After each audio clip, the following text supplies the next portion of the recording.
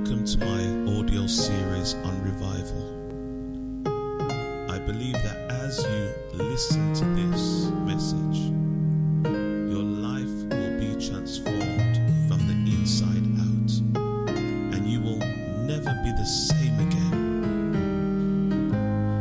There's one thing that I ask of you, beloved, is that you be a doer of this word and not just a hearer. And as the Spirit of God comes upon you, go forth and bear much fruit for Jesus. In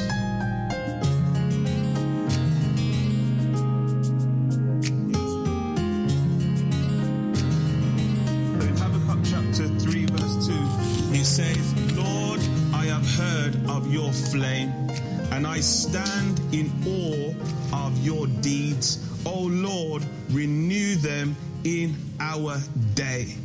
In our time, make them known. In wrath, remember mercy. So Habakkuk will say, Lord, I heard of your fame. I stand in awe of your deeds. I've seen what you've done in the past. Oh Lord, renew them. We want to see them now. We want to see them now. So Habakkuk was requesting for revival. He's saying, Lord, I know that you've done miracles in the past, but I want to see them today in my life. I want to experience them now. I don't want to hear what people were saying about the Azusa Street revival, but I want to see revival right here now. Amen. In Psalms it says, will you not revive us again, that your people may rejoice in you? Show us your unfailing love, O Lord, and grant us your salvation. See, the psalmist was saying, will you not revive us again?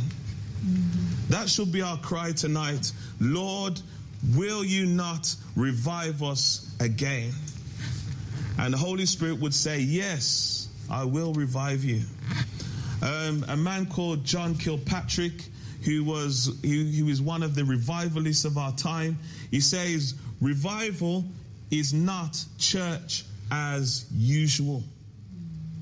He says revival is a ramping up of church as usual. He says revival is an escalation of the presence of God to the point that you never experience normal church. He says, this leads me to say that once you've experienced revival, you run. Once you've experienced the presence of God, to go back to church as usual, you're marred. You're messed up, because you can never be happy. Praise the Lord. Pastor, why are you never happy? Pastor, why did you make the statement on the Friday we've prayed, but we haven't prayed? Because I've experienced higher ground. Amen. So he says, once you've experienced revival, if you go back to an ordinary, you'll never be happy. He says, once you've had your feet under the table of revival, no other table will do. That's why I make it my life's business to pursue the presence of God. That's why I make my church's business to pursue the presence of God. Nothing else matters to me. That's all that matters. Revival. Amen. That's what should matter in our lives. Revival. That should be our heart's cry. Amen. We should be crying out daily, nightly for revival. And if we're not experiencing revival, we need to be saying, Lord, where is it? Amen. This is revival in its broadest sense. It's a quickening presence, bringing life to something spiritually dry and lifeless. Spiritually dry and lifeless. Amen. Amen. Praise the Lord. You know, when we were singing that song, Waymaker, you know, we were just like, miracle. And inside of me, I was dancing inside. That is it. I'm hearing the drums. I wanted to jump, but I'm like, Praise the Lord. Revival quickens you. Amen. Revival puts such an energy in you. Even the praise and worship, Sister Shan can say, can testify to this. I say, come on, faster, faster. When it comes to the praise, faster. Why? Because there's something bubbling on the inside. Amen. Yeah. Revival, say revival. Revival is a quickening presence that brings something spiritually dry and lifeless back to life. Amen. Amen. We need the fire. Amen. Praise the Lord. Amen. And many Christians in England have not experienced the true fire. They have not experienced revival. Praise the Lord. Say, we only can bear fruit according to our own kind. So what's happening is that we are bearing fruit. We're making disciples according to our own kind. So if we are dry, and the disciples that come under us will be dry. Amen. If we are lifeless, then the ones that come in under us that get saved, they have no example but the example of lifeless people. Amen. So we're having churches growing, but growing with lifeless people. Amen. Amen. God did not call the church to be lifeless and dry. He's called the church to be a church of revival. Amen. Tori says this, in the return of the church from its backsliding. So revival is the church coming back from its backsliding. Amen. So that means if you can say, in 1990 or 2005, I remember when I used to be prayerful and I used to be always worshiping and coming to church on time, reading the Bible. I used to always have a song in my heart, and you don't have it now, it means that you are backslidden. Amen. Amen. If there was once a time in your life when you had the fire, and you say, that was then and I don't have the fire now, it means that you are backslidden. Oh, that's serious, isn't it?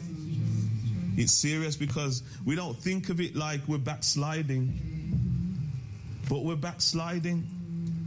Amen. Finney says, a time of visitation of the Holy Spirit when he imparts new life. Praise the Lord. You know, sometimes we're going down that road. God's taking us down that road. And along that road, we start to get a little weary. And what the Holy Spirit does, he then comes upon us and gives us a fresh life. That is also revival. Praise the Lord.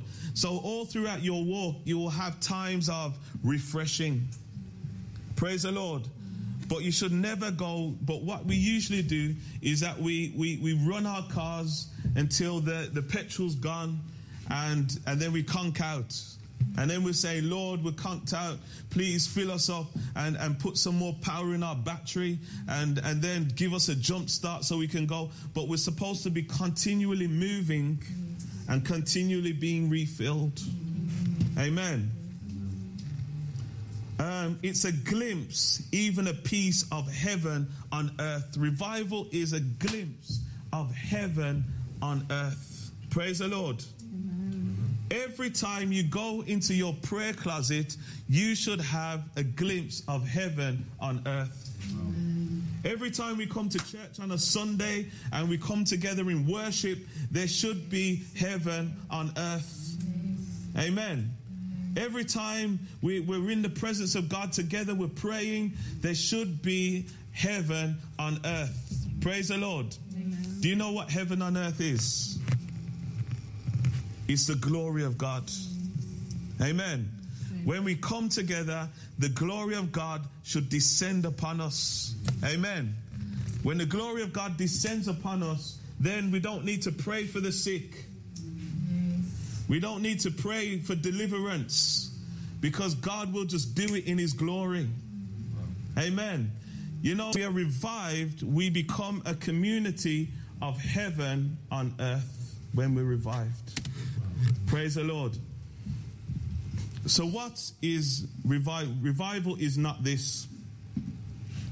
Revival is not a series of evangelistic messages, although God may use these.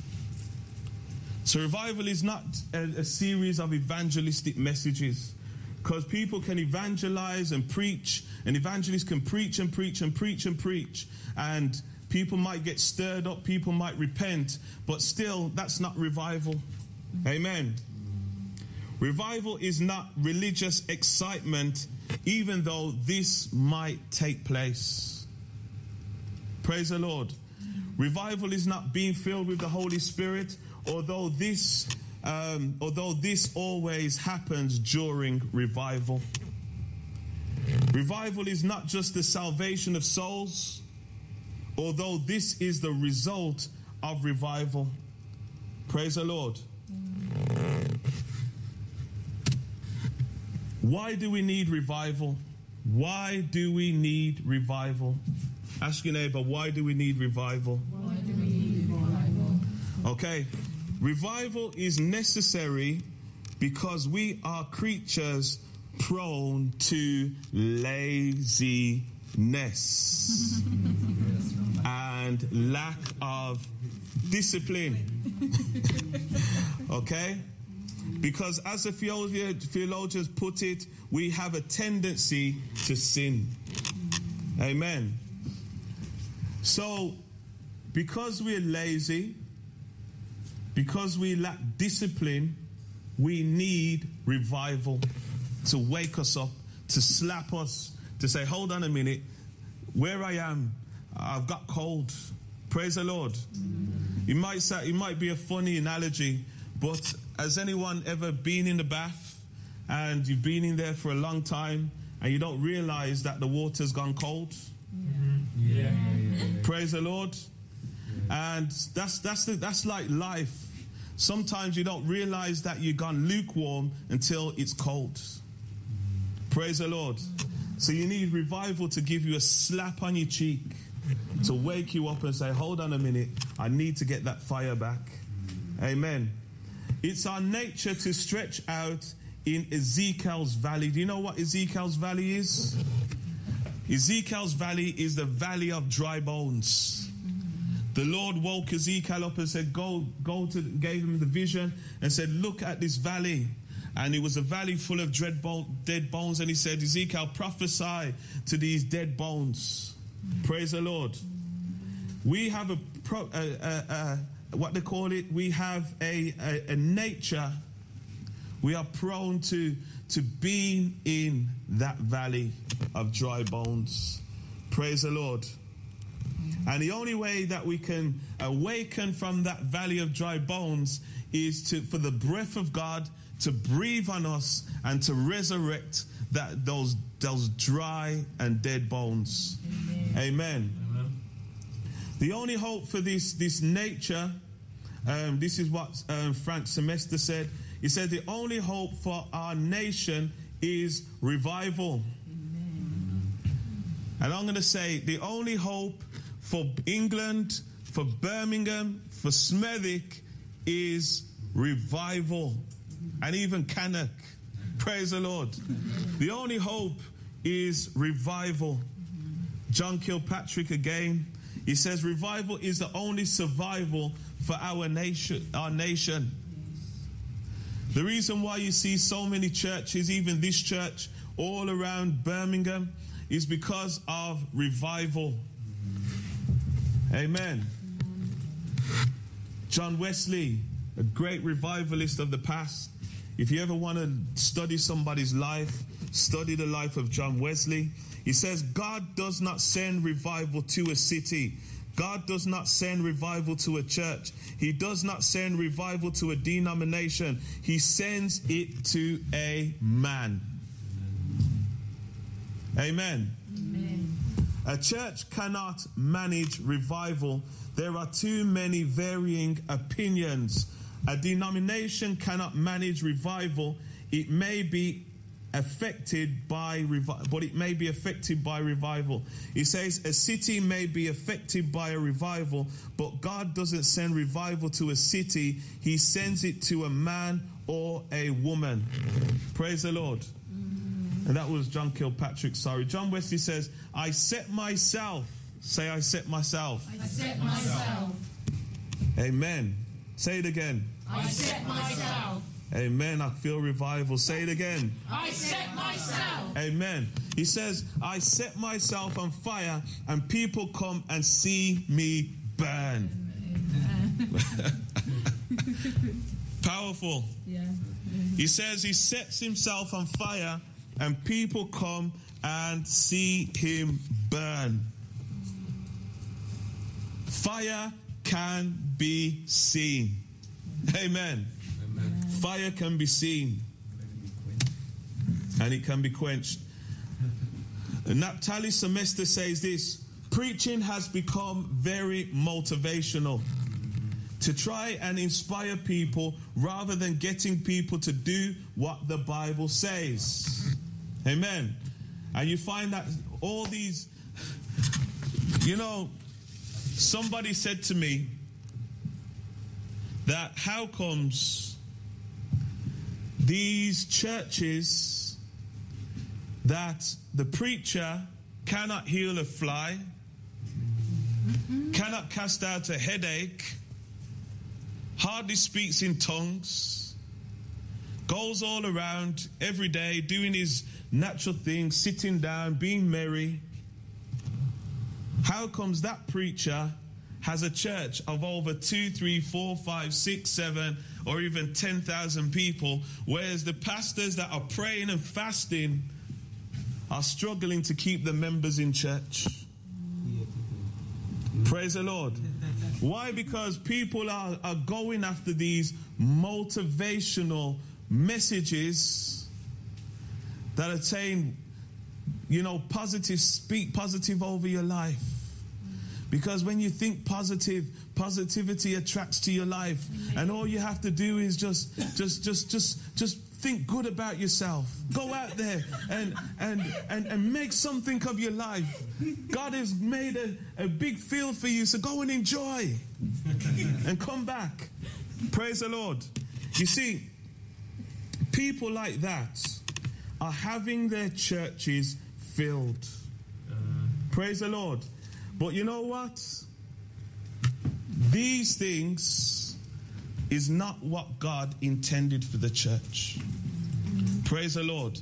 So revival is not motivational speaking, but it is when it is about what the Bible says.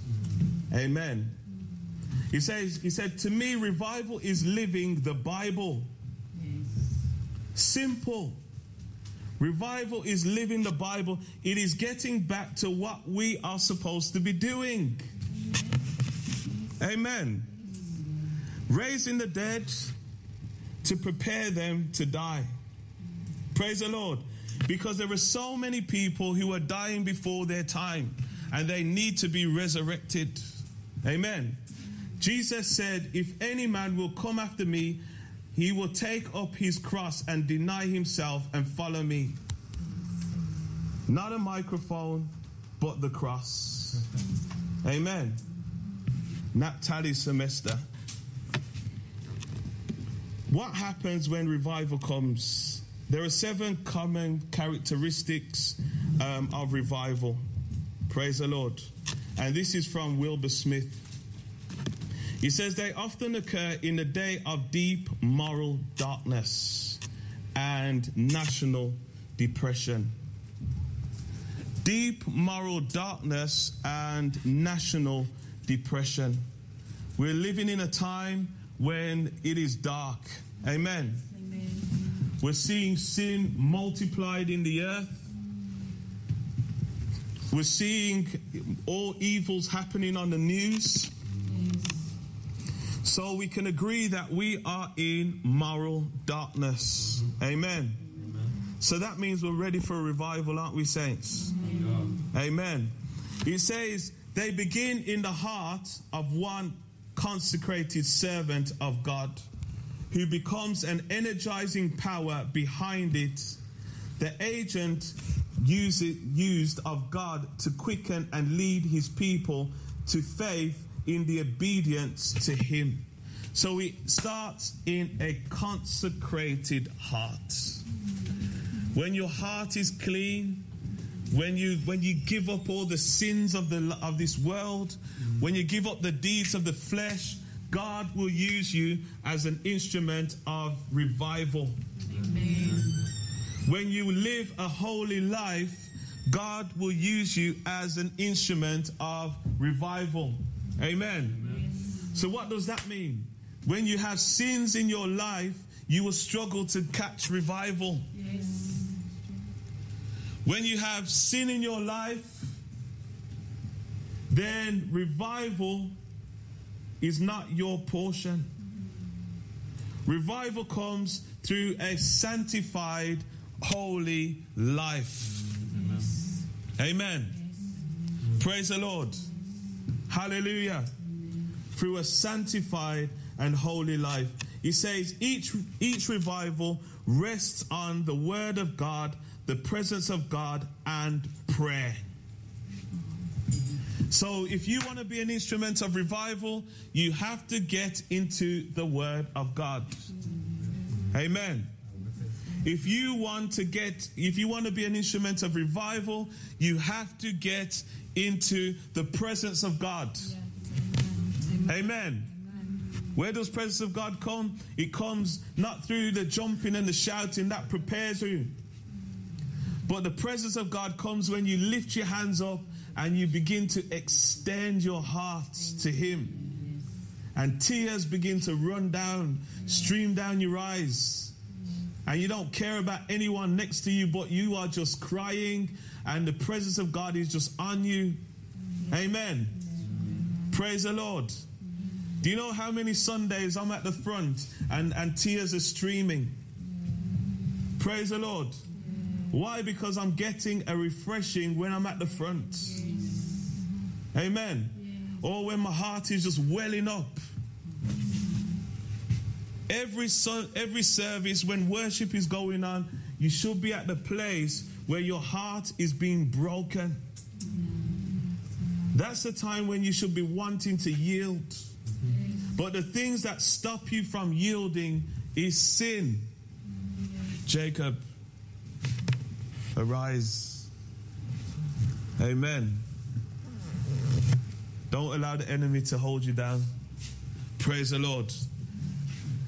The only thing that will hinder you is sin. Praise the Lord. He says, what happens when revival comes? He says, numerous lost people repent and are brought to salvation. Amen. When you are revived, your friends will want to be saved. Yes. When you're revived, the people around you will want to be saved. Amen. They'll either do two things. They'll either run to you or run away from you. Amen. But away from you is good because it won't tempt you and pull you into sin. But if they're running to you, it means that they're going to catch fire and their sins are going to burn off. Amen. Yes. Amen. You see, revival has, when you're revived, it protects you. Yes. Amen. It moves away those people that cannot sense and cannot take the light of God. Yes. Amen. Amen. What also happens in revival? Positive social change is a result.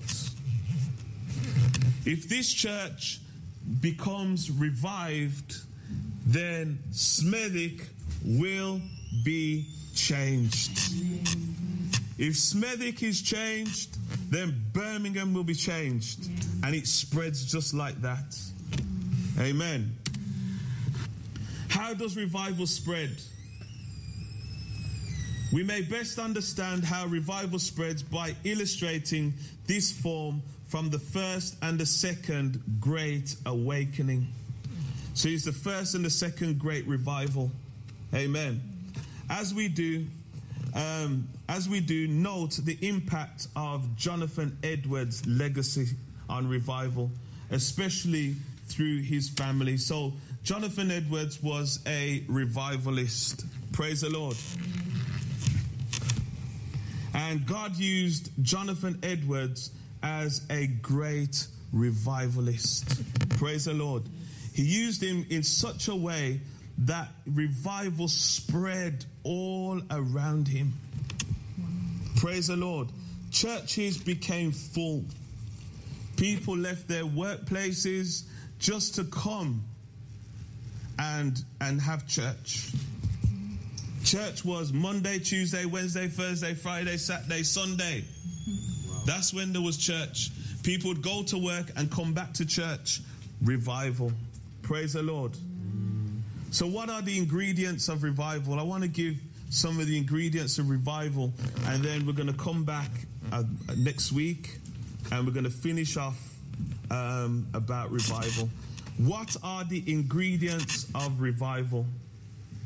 God said to Solomon, if my people who are called by my name will humble themselves and pray and seek my face and turn from their wicked ways, I will hear from heaven and I will forgive their sins and I will heal their land. Amen. So let's look at the first one. The first one is humility. Humility.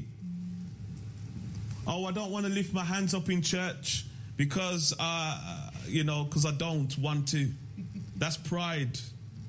Because God is God. And if God is God, then, and He's King of Kings and Lord of Lords, and He requires us to stretch our hands, then we stretch our hands. Amen. So if we're not stretching our hands or we're not engaging in the service, then there's an element of pride. Praise the Lord. So if you want revival, you have to have humility.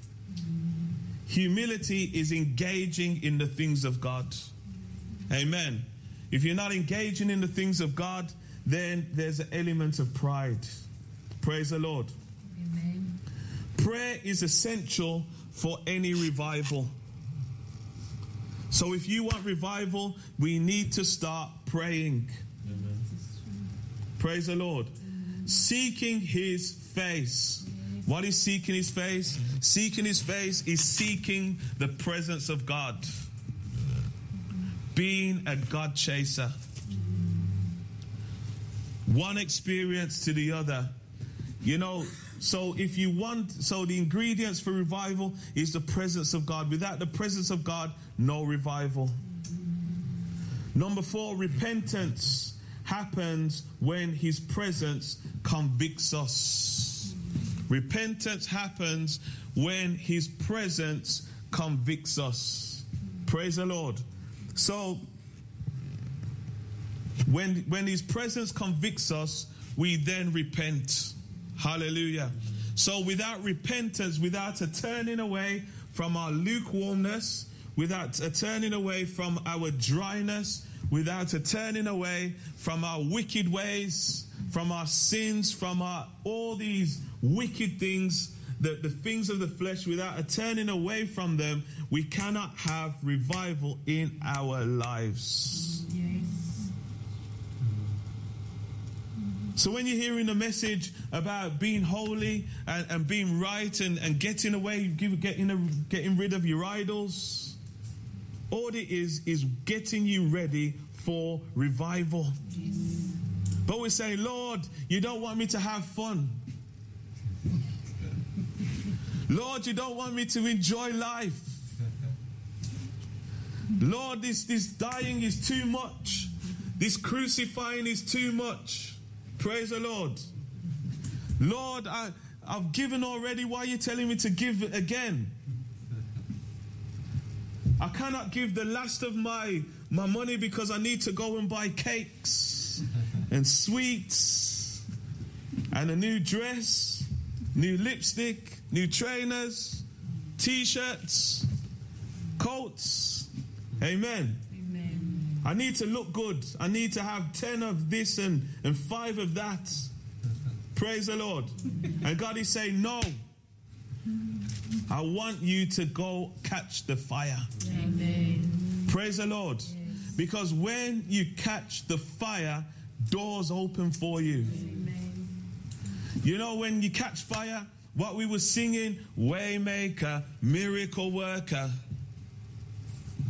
Promise Keeper, Light in the darkness. When we have revival, that's when he becomes a Waymaker.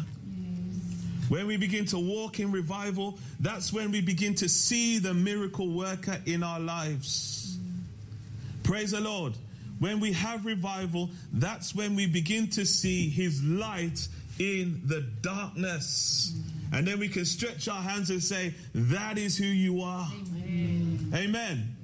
The reason why the songs are not convicting us is because we're not experiencing what the songs are saying.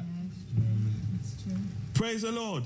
Because if he was really here in our hearts, we would be singing it, saying, you are here. Yes. Looking at him, you are here. But we're like, you are here. Praise the Lord. So the songs are not having no impact in us because we are not living the songs. Yeah. So what are we doing? We are acting. The Bible calls that hypocrites. Is that tough? That's very Don't stone me. We are acting. Praise the Lord. God is wanting us to have revival. Amen. This should be challenging you guys. This should be really challenging you guys to a place of activation. Amen. Some of you may be whipping you. Some of you may be ouch. But that ouch is to bring about activation. The word, I pray that this word is stripping you of self, is stripping you of your idols, is stripping you of the things of the flesh, and giving you that awakening for revival. Praise the Lord. Why live in the nature of Adam when we can live in the nature of God Almighty?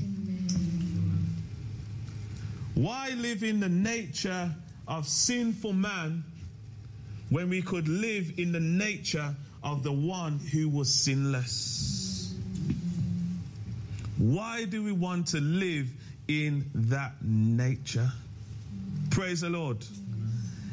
If you look at somebody in the world, praise the Lord, and you're looking at how they live and how they act and how they do things, praise the Lord.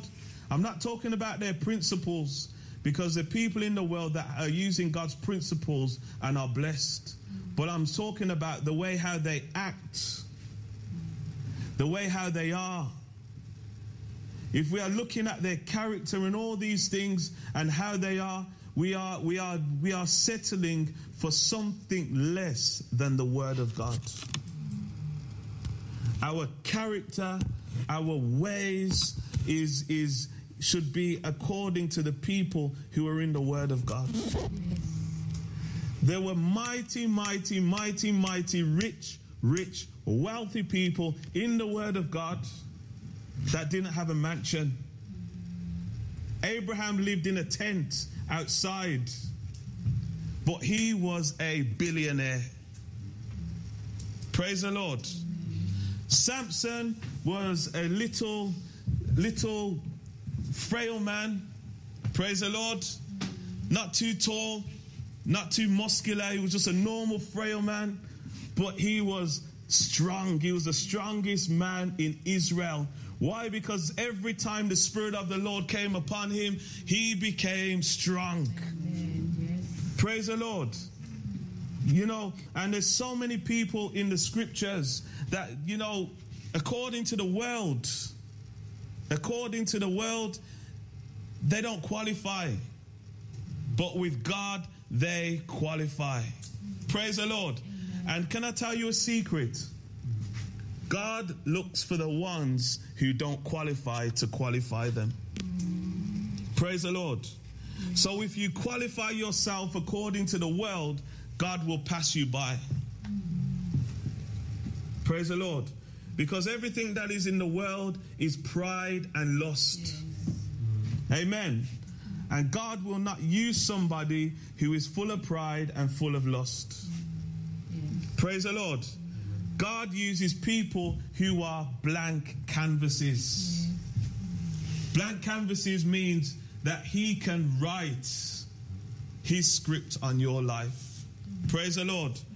But if you come with your things, your canvases, and say, now, Lord, I want you to just, there's a little square piece there. You can just put your little piece on there, your signature, and that's it. God will pass you by. Amen. God is calling us to be instruments of revival. Amen. Praise the Lord. Praise the Lord. I'm going to say one more thing. There is one more ingredient to revival that we should note. This is the principle of unity. We see that in Acts chapter 2, the principle of unity. Praise the Lord. After the revival in Northampton under Scottard and Edward had begun to wane, George Whitfield fanned the flames of revival again. But during this time, Edward had come to the conviction that the open communion taught by Stoddard and practiced at his church was wrong. He believed that people must make a profession of faith before becoming members. Edward was concerned for what he called stony ground, hearers, people who heard of the word but soon slipped back into worldly states. However, the congregation rejected this doctrine and they were unwilling to move forward in truth and voted to remove Edward from the pulpit. At this point, the revival ended and the church in Northampton. Praise the Lord. So revival, an ingredient to revival is unity. A revival started and got stronger and stronger until disunity came in. So we need unity in prayer in this church. We need unity in prayer. What does unity in prayer mean? It means that we all pray hard. We all pray loud. We don't wait for the next person to pray hard so we can jump behind them under their voice. But we're all praying our own prayers towards God. Yes. Amen. Yes. It means that we all worship. Praise the Lord, even if we feel like it or not. Why? Because in unity, the presence of God will come down. Yes. Even if you don't want to worship, you're worshiping because you want God to come down and bless the people. Yes. Amen. There's got to be unity in intercession.